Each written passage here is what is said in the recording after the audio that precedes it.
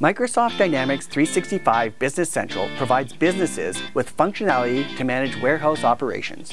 In this video, I'm going to share with you how you can easily add barcode scanning and other features to Business Central.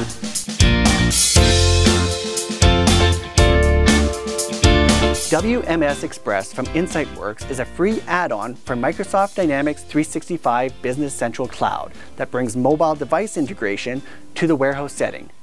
This means you can save a lot of time by scanning barcodes to manage different warehouse operations. InsightWorks offers 3 free versions of WMS Express. WMS Express Standard is perfect for organizations that use purchase and sales orders but don't use warehouse documents like picks and putaways. You can complete tasks including purchase order receiving and sales order picking and shipping. The WMS Express Basic Warehouse version is a good option for those who run a warehouse where inventory putaways and inventory picks may be required. WMS Express Warehouse is a great choice for those using more advanced warehouse features of Business Central. You will easily manage warehouse receipts, putaways, and picks with WMS Express.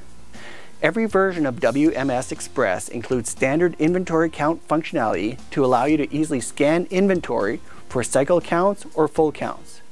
For those that need more, an advanced inventory count add-on is available. Whichever version you choose, WMS Express supports many makes and models of handhelds, including mobile computers, tablets, smartphones, wearables, and more. Some companies have more complicated WMS requirements and find they need more than the free WMS Express add-on. In these cases, people turn to Warehouse Insight. Warehouse Insight is a comprehensive warehouse management system. It's a simple upgrade from WMS Express, and the flexible subscription model makes it easy to get started. So there you have it. With add-ons from InsightWorks, you can add powerful functionality to Business Central. To learn more or to get started, visit the Microsoft AppSource Marketplace or check out our website. Hey, thanks for watching. I hope you enjoyed this video. If you haven't already, make sure you subscribe to our YouTube channel.